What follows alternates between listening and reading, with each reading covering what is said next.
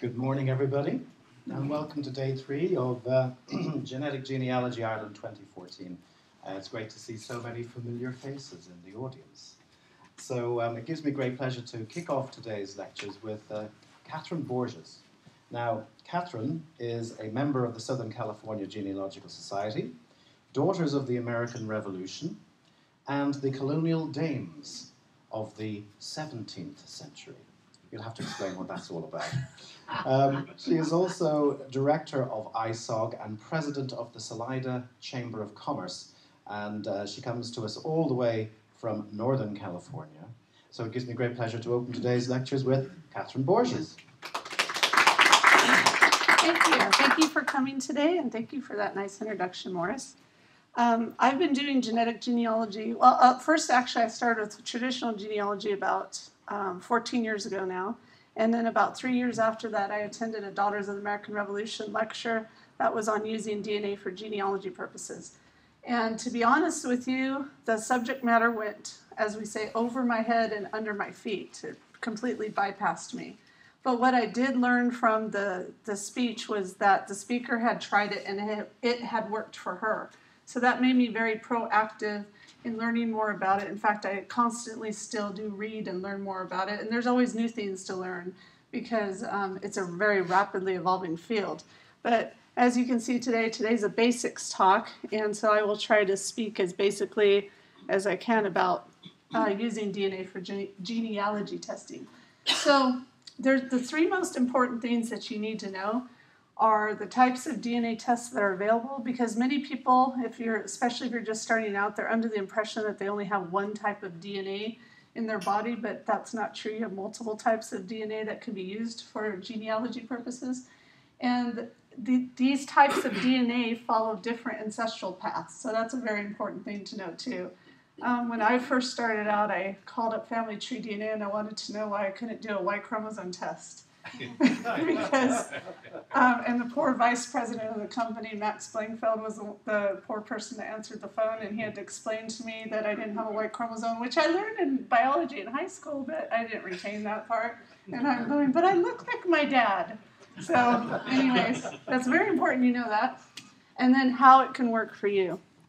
So to begin, the 4 most popular kinds of DNA tests on the market are Y chromosome tests, which are also known as surname testing, because especially in places like Western Europe, the Y chromosomes often handed down with the male surnames. There are some exceptions, though, as you know, with clans, which I'll talk a little bit about that later, and also populations that adopted patriarchal surname patterns much later, for instance, the Welsh and the Portuguese. The Portuguese did not adopt, which my surname is Portuguese, did not adopt a patriarchal surname pattern until about 1900. So before that, they would take the mother's maiden name or they would take a name of their noble ancestors. They have very good records in Portugal, but with the non-patriarchal naming pattern, it's really difficult to do the genealogy sometimes. And then SNP testing, it stands for single nucleotide polymorphism. Some people say SMP. I say SNP. It's just easier for me, and that's the way I first learned to abbreviate it. And what that does, that confirms your ancestry on just one line, your mother's or your father's, and I'll talk more about that too. And then autosomal DNA testing, which is relatively new on the market, and that tests the DNA from both your parents. So where does the DNA come from? We often get questions, especially out at the stall, even as mainstream as DNA has become, is do I have to give blood? And fortunately, no, unless you scrape the inside of your mouth really hard, you're not going to produce any blood. So it's just a swab of saliva. But the place where it came the first, and that's why the pictures up there, is it came from ancient remains. So a lot of the first testing that was done on ancient remains, and you may have heard of some of those cases like Cheddarman, or most recently King Richard III, found under the car park in Leicester. So, but fortunately for us, because most of us are not on any kind of direct path from someone famous who has had their DNA tested, we just do it using a simple swab of saliva from inside the mouth. So for males, to begin with, I have a chart up here.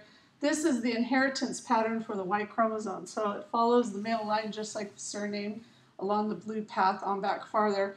And then males also have DNA from their mother that's called mitochondrial DNA. And mitochondrial DNA is follows the female line. Males do not pass it on to their children, only females do. But you can test for your mother's line, which, again, I'll talk about later and how important it is. And then that's just for the Y-DNA path, because I'm going to talk about Y-DNA testing first. So this is, we call this a Y chromosome tree, or Y, sometimes it's called the Y SNP tree. That's what we call it in ISOG. But as you can see, this is a screenshot from Family Tree DNA's page, and they have Adam up in quotes because they have been able to trace DNA back to one man and one woman. As far as the time frame goes, that constantly changes, and also some of it may be attributed to what's called a bottleneck, like a mass extinction. But as for what we have right now, though, they can trace it to one man and one woman, and then you can find the different branches on the tree where you descend from. And this is what it looks like in ISOG, as Morris announced. I'm the director of the International Society of Genetic Genealogy, and we maintain a tree too. We have more branches on our tree than a lot of the companies do. We update it further, but we also have a stringent criteria. There's also a couple of other trees out there on the internet, but this one is used a lot and has been cited by a lot of scientific papers. So to help give you reference for those of you that are Irish, these are the Y-DNA from that tree haplogroups that are most common in Ireland. So this gives origins, and as you can see, R1b is the most common one in Ireland, and that one is the one that's in Nile of the Nine Hostages and a couple of the other groups that they study here, and these are the other ones that are most commonly found here.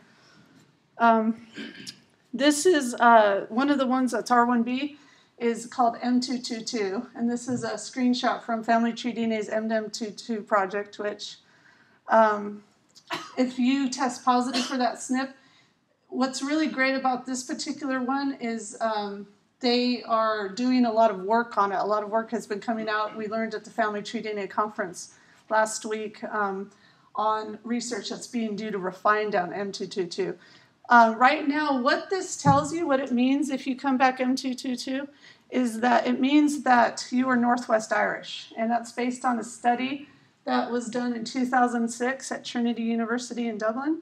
And we refer to it as the Nile of the Nine Hostages, where they studied Clan O'Neill and found that all these men shared a common Y chromosome signature, and it started with the M222. But as I said, it's also been refined down. Eventually, what we're hoping is that it'll be refined down so much you'll find a place and of origin. And this actually may be a result of something that you definitely have to go to Daniel Crouch's speech for people in the British Isles.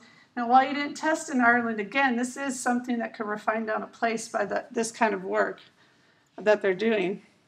And this is what it looks like on the Family Tree DNA site for if you test positive for M222.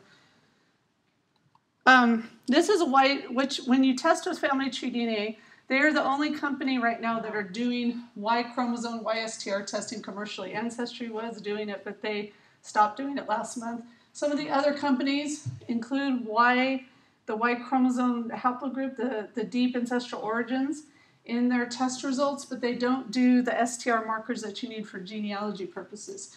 So this is a certificate of one of my friends that tested, and his ancestry traces to Ulster in the 1700s. And when you look at the certificate right now, you don't derive much meaning from it because you have to take those STRs and be able to compare them to other men with the same results. So what Family Tree DNA has is a system called a DNA project.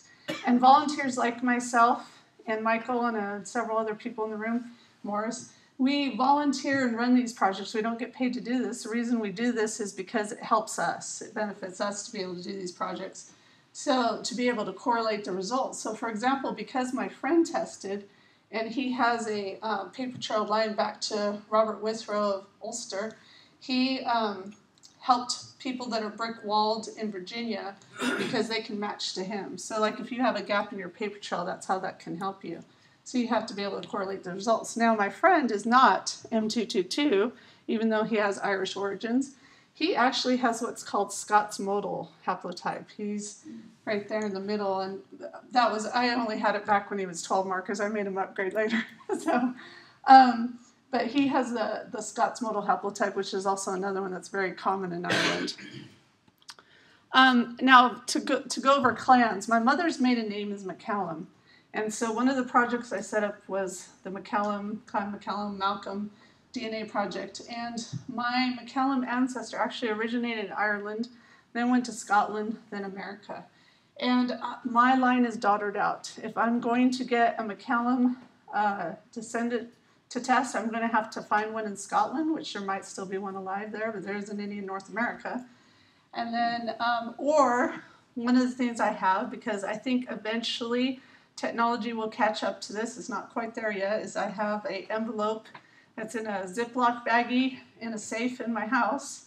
Nice dry place from a 50-year-old lick stamp of my grandfather. So someday I think there will be a company, that's what I'm hoping in my lifetime as technology advances, that I can get out of the stamp if I'm not able to find a related McCallum male.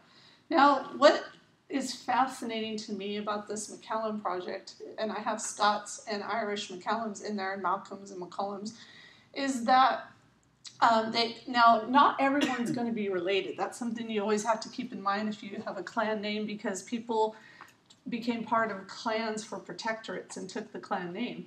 However, to me, what's fascinating is that even through immigration or ones that didn't immigrate, the surnames often change to variants. Like up here in group 4, we have a McCollum, a Malcolm, a McCollum, a McCallum, a McCollum, and then another McCollum. They all share the same Y chromosome. They have some changes in it. I mean, that shows that they're more distantly related, but they are all matching in that cluster. But even with the surname changes that they had, they still share the same Y chromosome from their clan. So that's one of the fascinating things that you can find out about it in clan projects. Another project that I have, which I've been very fortunate to have 2 lions test while I'm here, is the Lion DNA project. And I actually set this up for my husband back in 2004 because he has a lion's ancestor that's Brickwald in New York.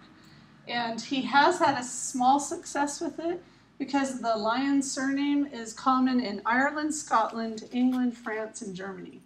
And Spencer Wells, who's the head of the National Geographic Genographic Project, he was here yesterday and spoke, and if you didn't get to see it, you can watch the video on Morse's website. There was a lion that tested through the Genographic Project.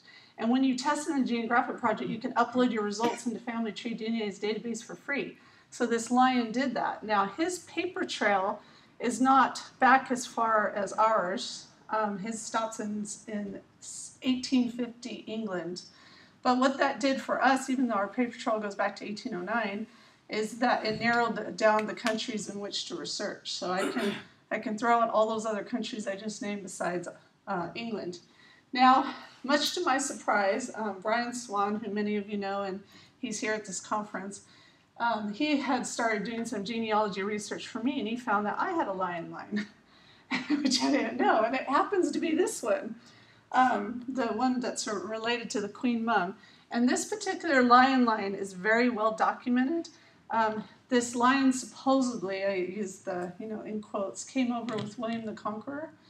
And he did have descendants that went into Scotland, that stayed in England, and then went into Ireland. So we have DNA from all 3 of these lion groups. So the lions that have tested here have a very good chance of possibly matching this particular lion line, even if they're brick-walled. So that's one of the fascinating things it can do. And it's a very well-documented genealogy. If you have lions in your ancestry or this line, you can find this in Google Books. Just do a search online. So one of the tests that I just realized I forgot a name earlier when I was naming off the different types of tests was mitochondrial DNA test. That's the one that follows the female line and the maternal line. So males and females have it, but males do not pass it on. These are the ones that are common in Ireland, the different types of mitochondrial DNA here, and H is the most common in Ireland and in Western Europe, period. Probably most of Europe, period, but these are ones that are considered indigenous to Ireland. Now, and this is my father's mitochondrial DNA certificate, which again, it's nice to have the certificate, but it doesn't derive meaning until you can compare the results. But there's a little story I want to share about this. This is my grandmother, my grandmother, my great-grandmother, and great-great-grandmother. And they're Scots. They're from Aberdeen. And my grandmother was an only child. And this is my father and me. And my father was an only child. Well, when I first got into DNA testing 11 years ago, yeah, 11, I went to my dad and I said, Daddy, I need you to do a DNA test. And he kind of procrastinated at first, but then he did it. And about, I guess it was, 6 months later, he died of cancer. But I am so glad, this is the good moral of the story, I'm so glad I tested when I did, because Family Tree DNA stores the DNA for free for 25 years. Wow. And if you're the proxy for the kit, you can upgrade that kit at any later time, which I did for my father, because I did not, when I initially ran his results, I was going for the Y chromosome, as I told you in my earlier story. I was able to get his mitochondrial DNA and get my grandmother's DNA, and we do have matches in Scotland. Now, this particular chart is not my match chart. This is from cousin Bill Hurst. See the Hurst surname right there? But Bill Hurst, it's a good example to use it, and Kelly is a quite nice Irish name to use for the example. He had a theory that this Martha and Katherine Kelly were sisters, but they weren't sure if they were. So he tested, and then he had another relative test, and they ended up matching, as you can see on my numbers overlapped a little bit, so it corroborated that they were sisters and the daughter of Elizabeth Cummins. So it is possible to use mitochondrial DNA for genealogy purposes. It's just a bit more difficult because, we often run into those brick walls in our records like, my wife Mary and no maiden name listed, that kind of thing, but it is possible. And it gives you origins. Yeah, oranges. So I'm thinking the Ireland flag. Okay, so my mitochondrial DNA though is Irish, and my immigrant ancestor was arrived in the story I've been told is that in America they closed the ports to the famine ships after a while because there was so much immigration. So in our family verbal lore, the ship was diverted to Canada because Canada, being a Commonwealth country, was not allowed to close the ports. So they came in through Canada into the United States and settled in Chicago. And that's the ship she arrived on in 1848. I don't have a picture of my immigrant ancestor, but this is her daughter. So Johanna Powell. And so when I did a DNA test, knowing that I'm Irish, and my parents had always told me, you're Irish, that's why you like potatoes, But I tell you, I have no Irish luck to save my life. I always tell people if it wasn't for bad luck, I'd have no luck at all. And when I got my DNA results for this ancestral line from my Irish famine immigrant, I was quite surprised because, going back to that chart here, my mitochondrial haplogroup, what it shows for the origins, is not even listed here. I'm an N. And N is not indigenous to Ireland. All of my matches are in Eastern Europe, primarily in Italy. And so I know some people come up to me and go, yeah, you do look Italian. But so that left me with the question, if I come from self-identified Irish famine immigrants. In the Chicago censuses, they're listed as Irish. All the documentation I have says they're Irish. They were Catholic. But, my DNA is not indigenous to Ireland, so am I Irish? Am I still as Irish as my parents said I am? And as far as I'm concerned, I am, because the question is, when do you stop being one thing and become another? So as far as my ancestors were concerned, they were Irish. I have also my Scottish ones that I was showing you earlier, the McCallums, one of their lines were Huguenots from France in the 1500s and fled to Scotland. So when do they stop being French and become Scottish? So whatever your DNA tells you, it's just a piece of information and you can take with you, and you decide how you interpret it, just like everything in your environment, just like how you were raised. So as far as I'm concerned, I'm still Irish, but being an N might explain why I don't have any luck. I didn't have it in the DNA.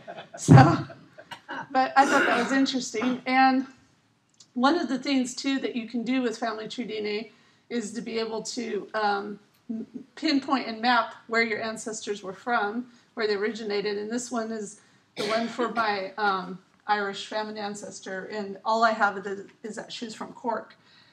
Her surname, though, this could be a clue, too, that we might not have been as Irish as we thought we were. Her surname was English. Her name is Julia English. And as I probably don't have to tell you, English is not an Irish surname. So, however, it's very common in Cork. There's a ton of Englishes in Cork. Morris very kindly last year helped me go through the valuation records at the Griffiths valuation at the valuation office. And there's a ton of Englishes and Powells, which is my ancestors, in Ballylanders in Limerick. So I copied all those records, and I'm going to go through them. Eventually I can have a success out of that. But going on, so the fourth kind of DNA to talk about is autosomal DNA. And the autosomal DNA is the DNA that you get from both of your parents. And it mixes, so you and your siblings will not have the same amount within you. And some of the companies have very conservative thresholds for autosomal DNA. They'll say that it stops at about the fifth cousin range. However, you know, it's random on how you inherit those patterns. I even know a person that has inherited a whole entire chromosome strand just from one ancestor. So you never know. So what I recommend you do is I recommend you enter all of your ancestors in your tree as far back as you have, because you don't know where those matches are going to occur. You don't know how you inherit it. So to give you an example picture-wise, although this isn't the updated system that Family Tree DNA has, but it's good for visual. This is my brother, and my brother's coming out as 100% European. Well, this is me. So as you can see, I have what I refer to as a pizza slice of Jewish ancestry. And I don't have any known Jewish ancestry, but out of my half Scot, quarter Irish, the other quarter is Bohemian from Austria, Czechoslovakia area. So I'm guessing that's probably where that originated. But see, I inherited a chunk that my brother didn't. So that's why it's important to also test your siblings and as much as your family members as you possibly can. This is my son's. And my son has an additional pizza slice of Native American DNA, and that comes from my husband's side. Which both of my children, because I've done autosomal testing on them, they have different amounts of Native American DNA. My son actually has more, so he teases my daughter and says, "Neener, neener, neener," because it's a prestigious thing to have that there. I mean, Americans like it. Anyways, this is another chart that you get when you do autosomal testing, the Family Finder test or Family Tree DNA. Now, remember that story when in the beginning when I said I called up Family Tree DNA and said, why can't I test for my dad? And they had to explain to me I don't have a Y chromosome, and I'm going, I look like my dad. I have a lot of affinity. I'm daddy's little girl. So when this test came out, as far as I was concerned, I thought it was the best thing since sliced bread. And the reason is because I can see my dad's DNA in me now. I don't have to sweet talk males all the time into ponying up their Y chromosomes for me to test, because these three people that are listed up here are my cousins. They're known cousins. The bottom one with the orange is a first cousin once removed, so he shares more DNA in common with me. He's where all the orange lines are on the chart. I'm the dark blue, and then the other two are fourth cousins. So where you see an overlapping segment like this, I know I'm looking at Bolt DNA. Granted, it could be from the Bolt's wife or, a female line, but since I don't know the maiden name, I just say Bolt. It's just easier, but I know that we inherited it from that same line. There's a more kind of technical process you can do. This is what I'm explaining right here is a very rudimentary phasing, but you can phase it and actually tease out the different ancestral lines, and many people have started doing that now. The companies will eventually implement it. They haven't yet. One of the reasons is because of the cost. It'll cost them a lot in server space to be able to tease out and phase out the different lines. So another thing that you get that's very important, especially too for those of you that might have adoptees in your family or are adopted, is this particular screen. This is my son's. I'm very conscious about privacy, so I usually only use my own slides with our names, and then I get permission from cousins to use theirs. But so this shows that myself, my husband, and my brother, The computer predicts how they're related. You can confirm it down there. I left it to say pending so you can see that you have to confirm the relationship. Shows how much DNA you have in common. And then over there, if the other person has entered their surnames, and you also have too, the computer will automatically highlight what surnames you have in common. So of course, because this is my child, he has all of our ancestors in common, so they're all highlighted. But that's something that's very handy in being able to pick that out. I recently had, I was at the Southern California Genealogical Society Jamboree, and I met a woman there who turns out to be like I think she's my second cousin, second, maybe third or second once removed, but she's adopted, and she matches me on the Bolt line. And the reason she knows she matches me on the Bolt line is because I've had so many Bolts tests. She was able to phase out the DNA and knows she matches. So it was really neat meeting her because I'm the first blood relative she's ever met, besides her own son, but no, that's different. So on 23andMe, which if you test through 23andMe, they're only doing ancestry testing right now. You can upload your results into Family Tree DNA too, but the reason I included this slide is because they have a breakdown of the different populations. And I chose one that didn't have Irish on it, I see, but they do have Irish on their list. Some of the other ones aren't quite teased out, but again, go to Daniel Crouch's speech, because when he talks about the people of the British Isles, once that data is published and added to the database, you're going to see a lot of those populations filled in like that. So that'll be really amazing. I'm looking forward to that. My brother won't be quite the solid blue.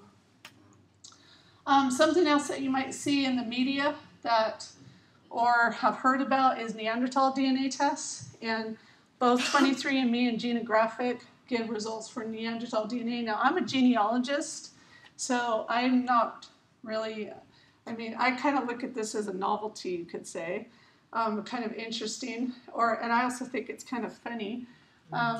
So this particular person has 2.9% Neanderthal DNA, and the average European has 2.7.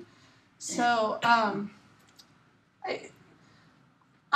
don't know how to say it, but if you're into the ancient DNA, or you're more into the novelty of it, then this is something that might appeal to you, and these tests do have it. What it means is it just means that you share certain genes in common with them. So that's what this particular one has. And Genographic, furthermore, gives you Denisovin results, which I don't have any in me, so I didn't show that. Resources. So as Morris said when he introduced me, I'm the director of ISOG. ISOG is a free society. I know free sounds too good to be true, but let me explain what's behind that. A group of us got together and started ISOG, and we felt that if you have extra money you want to spend on a DNA test, not more dues and fees for societies. So all of us pay for it ourselves that run it, like I pay for the website. But we don't take any donations. You can join for free, but what we do offer mostly is on the internet is resources. So this is one of our most popular mailing lists, DNA Newbie. It has almost 3,000 members, probably over the 3,000 mark by now. And it has a listing for Genealogy Ireland 2013 on this one. But you can join this Yahoo group and ask questions, and there's all kinds of knowledgeable people in there, including doctors and scientists, who will help answer your questions, and people that do this, like Debbie Kennett, who specialize in this, and they'll answer your questions for free. We also have the ISOG Facebook group, which is at over 5,000 members now. It's a private group because we try to keep the spammers out, but you don't actually even have to be an ISOG member to join, but we also have a lot of postings. Joss, who's here at the conference, has been posting the conference to the Facebook group the whole time. I'm doing the Twitter part of it. And then one of my favorite things we have in ISOG, which could potentially be a big help to you, especially if you're just starting out, is our wiki. It's kind of like Wikipedia, but it's just on DNA. And a lot of it is done by Debbie Kennett, who's here at the conference, and CC Moore, and a couple other people are contributors to it, but it has a lot of free resources. And one of the things I like about it, too, is it's less work for me, because I used to have to do a lot of the content on the site. I also have books that I'd recommend, and Emily Alessino, who's there in the back with the black vest on, has her book. It's called Genetic Genealogy, The Basics and Beyond. So this is a very good starter book to start with. Debbie Kennett as well also has some of her books for sale. Hers starts out with kind of like Emily's with the basics, but then she also has a social networking aspect on it with Facebook. And then these two books are a little older, especially $7 a Eve by Brian Sykes. That one dates from the year 2000, so it's very, very basic. But the reason I recommend it, I have several reasons I recommend it. One, it's good for, again, with the basics, especially mitochondrial DNA. You can really get a good idea of grasping the mitochondrial DNA from the little stories he puts in there. But also he has some funny stories in there that I like, you know, and I think he broke his leg and he DNA tested hamsters and things like that. So it's an enjoyable read, and you probably can get it in a library because it's a bestseller. And then Megan Smoleniak wrote a companion book for the Who Do You Think You Are show, but this is the American one, and it's from the first season. So the center part of it has the celebrities from the first season. And what's the percentage again of how many Americans have Irish ancestry? It was supposed to be 12.5%, but I think that's an underestimate. I think it is. Because every time Morris asks that question in America, everybody raises their hand. So there's probably some Irish in there too. But the reason I recommend this book too is she does include DNA in it, and it's a very good, especially if you're just starting out in genealogy, period. So, Catherine, can I add one thing? Sure. Debbie only has one book left. Oh. You can get it online. It's downstairs at the Goons. I have 4 here. That's all I have, and 1 down at the Goons. Okay. So, otherwise, you can order them all online. Okay, great. Thank you, Emily. So, is there any questions? Yes. Yeah, I'll bring over the microphone and turns itself on. Sorry. There we go. Thank you. That was a really helpful talk. I think I'm still a little bit confused about one thing about the Y-DNA testing. If I'm right, the haplogroups are defined by SNPs, but the tests seem to test STRs. So when you get your results from a test, how can they place you in a haplogroup defined by SNPs? That's a good question. And also, I didn't really cover it. Here's a good screen to show. So what a haplogroup is a haplogroup is a group of haplotypes. And the YSTRs are haplotypes. This is a haplotype. So by knowing what haplogroup, which, you see how this one's in green and these others are in red? So the one in green has actually been confirmed. It's actually SNP tested, SMP tested for the deep ancestral origins, the R1b. So that one's actually been confirmed. The haplogroup's confirmed. So when you have no confirmed SNPs, then what they can do is they can look at the STRs and then predict what these will be. So these are, the ones in red are actually predicted. They're not confirmed. If there's a serious question about it, on what you might be, Family Tree DNA will do free SNP testing. They have a SNP assurance program. And so, for example, one of my Thompson is another project that I have. I have a group of Thompsons from Scotland who are Y chromosome C, which now that's not indigenous to Scotland, that's indigenous to Asia. So they did free SNP testing on them to confirm that they really were, and they were. But so that's that part of it. They do, once you do SNP testing, they have extended SNP tests that you can do to refine it down further. Some of the SNP experts, like Michael in the back, probably could share more info on that. If I could just ask a follow-up, maybe I do fully understand now. So the patterns of the STRs making up various haplotypes are known to correlate with the haplogroups defined by SNPs. Correct. Okay. Correct. Yeah. I got it. All of these haplotypes here correspond with this R1b1b2. Great question. Anybody else? Any other questions? We have one here from Daniel. Yeah, just to follow up, is the so the idea is that the STRs are a cheaper way of doing the same thing. They're kind of is that correct? Well, yes and no. I mean, most people don't start out testing a YSTR to find out what the haplogroup is. That usually comes second. secondary, but most people, for genealogy purposes, you need to do the YSTRs because you need the matching. And the 37 markers is about a 300 to 400 year time frame. As you know, with the SNPs, the haplogroups, we're looking at thousands of years time frame. Right. So people, when they first start out and they do, like Mr. Kennedy, when he does a Y chromosome test, he'll get his matches and he'll see he matches other Kennedys, but then when he sees his haplogroup, then he might become interested in that and do further SNP testing, especially if he's M222. People that are the Northwest Irish type tend to really be, as Michael can probably corroborate, tend to really be into testing further deep downstream to see exactly where they go. Right, yeah. Some people say the SNPs are the branches on the tree, and the STRs are the leaves at the end of the branches. That's a good way to put it. Yeah. Thanks, Gerard. Any other questions? We have a question here at the back.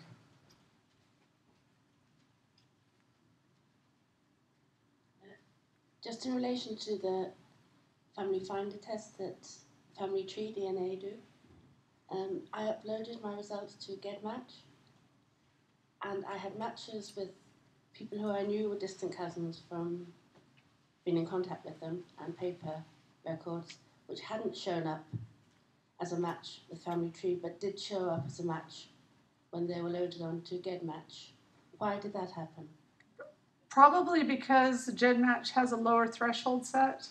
So Family Tree DNA tends to have more conservative thresholds on their system, which you can lower the thresholds, but all the same, when they give you the instantaneous matching, you don't always see it. So the companies like to be conservative about the matches because they don't want you to have false positives, but since GEDmatch is an independent website, they're able to show you more. That's probably the best way I can explain it. I've done similar things with cousins. I've tested cousins that are 6 cousins. I only have one that shows up in 23andMe, but the others don't show up, so that's something that GEDmatch can do for you when you upload to there. Does that help? Did that answer that? Okay. What about the future? What will happen with SNPs and STRs in the future? Because obviously the SNPs are higher up on the branches, the STRs are down towards the leaves. Are the branches and the leaves approaching each other? Okay, based on doing this for 11 years, here's my future predictions. My future predictions is that with sequencing like the big Y, we will still get more markers. Right now, Family Tree DNA offers 111, but people will probably continue to keep asking for more because that's how it's been in the past. Give us more, we need to refine this down. But eventually the YSTRs, the time frame, and the SNPs time frame are supposed to intersect to where you can pinpoint an exact place, like say Dublin, Ireland. Gleason, Dublin, Ireland. When will that happen? Oh, next 5 years, maybe 10, 5, 10. I mean, we're on the threshold too of having an affordable whole genome sequencing. For the last couple of years, they've said that they're waiting for the $1,000 genome, but when we were at Family Tree DNA, we heard a price that was much less than that. So it's coming. In fact, in that sample I mentioned to you earlier about my father after he passed away that's on file at Family Tree DNA, I do not upgrade it anymore. And the reason I don't is because I'm waiting for the whole genome test. Because since he's an only child and I have no more sources of it, then that's all I have to be able to test. And once I get the whole genome, I won't need any more than that. So hopefully. Yes, Paul? Yeah, a comment about markers. I tested myself to 111 markers, but recently I sent my data to YFull, and the report came back as 440 markers. The problem is I have no one to compare those. As yet, maybe a century from now, the other companies will expand to that range if needed. I got 444. Yes, STR markers. Well, now, Paul's surname is Burns, and as you know, that's a very common surname here. So maybe if you had some other Burns that upgraded into YFull, you'd have some matches. I'm Northwest Irish, but I'm the only one in my category, I'm the only one in my category who's taken the Big Y test, which provides the data that I then send to YFOL to also analyze so far. Yes, you're asking full genome sequencing. To complete a full genome sequencing. Compare for that, like. So you can. Aiden has done that too. Aiden has. Oh, right. All the M22 experts are in the back of the room, as you can tell. Great. Any other questions? Fine. Well, listeners, it just remains for me to thank you, Katherine, for a fabulous presentation. Very, very clearly put. I always enjoy your presentations because you've been doing this for such a long time. You know exactly what you're talking about, and you can make it very concise and clear for everybody. So, thank you very much, Katherine Borges. Thanks, Morris. Thank you.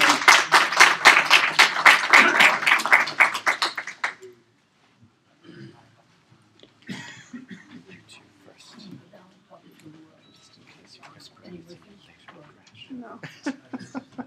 You don't want that. The day's already not very good so far. Fabulous. Thank you. Just stop that.